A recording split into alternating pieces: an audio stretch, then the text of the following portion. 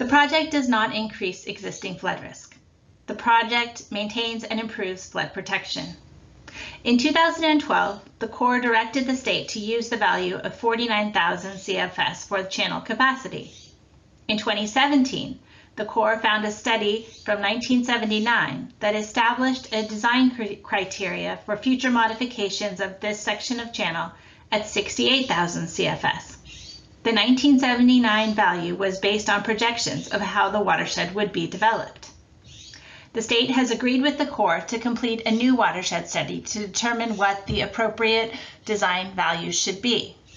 The Conservancy did contact our lobbyist in Washington, D.C. to see if this watershed study could be authorized and paid for by the federal government.